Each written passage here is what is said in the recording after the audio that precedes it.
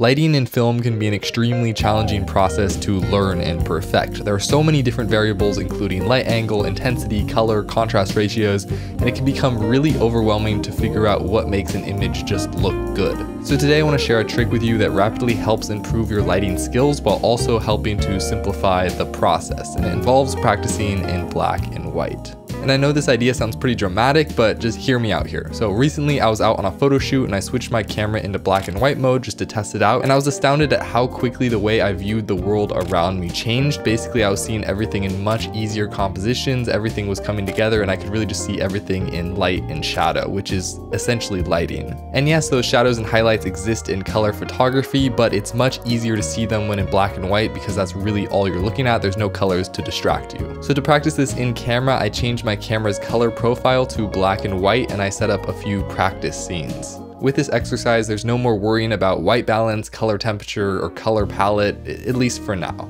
So I want to show you 3 example scenes: a day exterior, a day interior, and then a night exterior. So let's start with the day exterior. As you can see, I have a chair here and I just set up my camera with the sun facing the chair. And as you can see, this first angle doesn't look great. There's a lot of light, which may seem like what you want, but really you want to shape the light, not just abuse the light. So this shot right here just has way too much light going on, and because of that, it's not a very interesting shot. So what I did here was flip around the chair and the camera, so now the back of the chair is facing the sun, so now the subject is backlit. And now with the back to the sun, you get this nice rim light around the body, kind of acting as a hair light, which just helps to accentuate the shape and give separation, especially if you have a kind of dark, shadowy background behind you. But now the issue obviously is that there's not enough light on the face because the sunlit source is behind you. So we need to fix this. I went in and added a simple bounce to the scene on one side of the face just to add some more shape to the scene and light it better. And now as you can see, this bounce is just giving a little hit of light to one side of the face, adding to the shape of the scene. And I thought that I could shape this shot just a little bit more, so I added a piece of negative fill on the opposite side of the bounce, basically subtracting a little bit of the light, adding a bit of a higher contrast ratio, and just making an overall more interesting shot. And I also composed the shot a little bit off center just to give it a bit of a shorted look. When you look over towards the short side of the frame, it increases tension and kind of a cool look.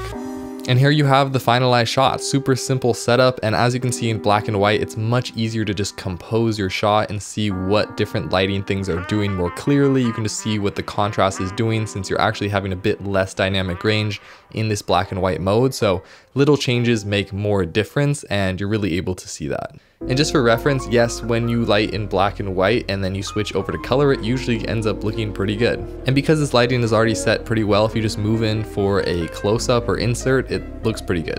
Okay, so now I want to talk about this day interior. And as you can see here, one of the challenges with day interiors is you have to expose to the outside elements, and so that drops the interior exposure greatly, especially if you're seeing windows. So that's what I had to do here, and in black and white you actually get, like I said, less dynamic range, and so this means you have to add significantly more light inside. And so this is the starting place.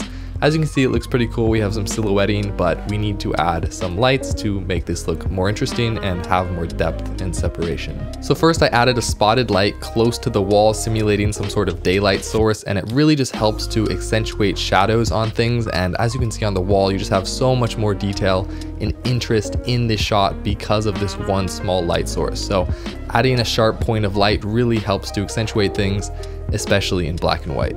Now most of the light in the scene is coming from this big bank of windows on the left, just natural daylight. It's super soft, but I wanted to add a little bit more at the stopping end point. So what I did was add a soft light mat just to add a little bit of a wraparound to the face on that final stopping point, and it really helped to create a more contrasty exposure with light on one side and then shadow on the other. So I think this helped a ton. And again, here's a look at the same shot, but in color. As you can see, it's not quite as interesting and contrasty, but you do still see the same elements of exposure and shadow working in place. And although the color palette might not be perfectly what you want, you can really see how you can fix that pretty easily once you start working with color. And again, yes, punching in for a close-up with the same lighting setup looks great.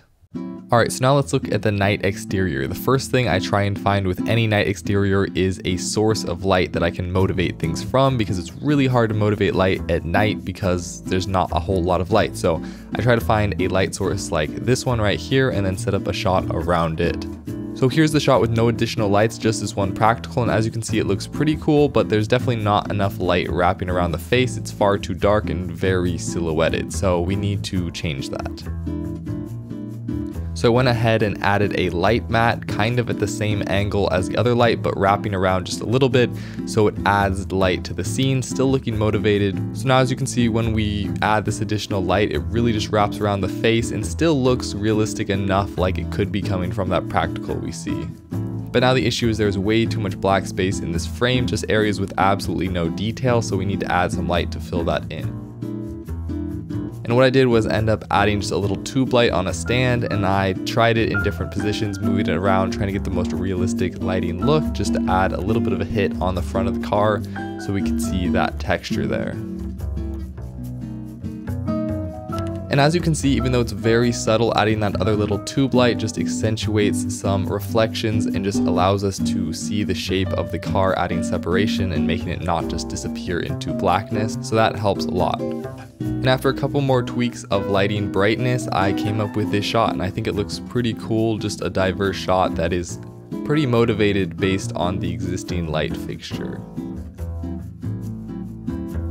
And here's the shot again in color. I tried to get a little bit more creative this time. I actually matched the color temperature of the light mat to the practical, so it was both that tungsten color, and then that tube light I set it a bit of a blue color to add some color contrast. And again, here are the lights I use. I use this light mat to wrap around the car. I have this tube light on a stand in the back, just filling in some of the reflections, and then inside the car actually, I have a little LED panel adding just a bit of fill inside the car to accentuate the hair and things like that. So that's basically it. Super simple and turned out pretty neat.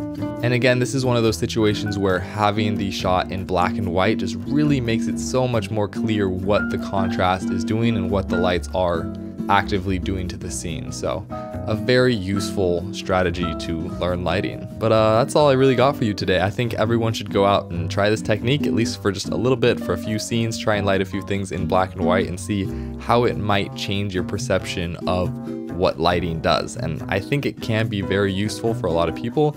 And once you figure out how the contrast works, how the exposure works, jump into color, get creative, and it can be a lot more fun to work with color and lighting once you're done worrying about the contrast levels and exposure and all those things that are easily looked at in black and white. So yeah, try it out. Let me know how it goes in the comments below, and I will see you all next time.